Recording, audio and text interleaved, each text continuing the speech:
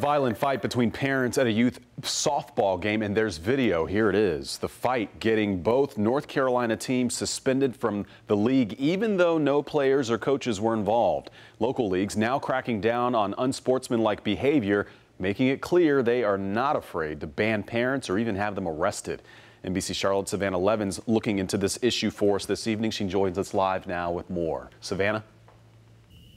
Fred, get this. This is an issue that's getting so out of hand. Some local leagues are actually requiring parents to sign respect contracts like this one before they can even sign their kids up, agreeing to be a good sport and allow their child to have fun.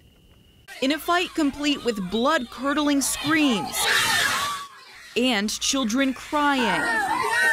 Fists fly, shoes are thrown, clothes torn.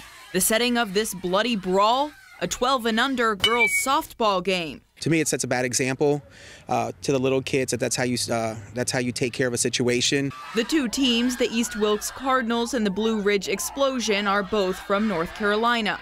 The video quickly went viral and both teams were suspended from the league. Hopefully those parents can watch those videos and see what they looked like. Because of incidents like these, Carolina leagues are cracking down on sportsmanship. 100% unfair! In Mecklenburg County youth sports, for example, if a parent isn't being a good sport, they'll be suspended for a minimum of 2 games for a first offense. Act out again and you're automatically banned for a year. That's the behavior they're going to model for the children. All in an effort to put the focus back on the kids and on having fun.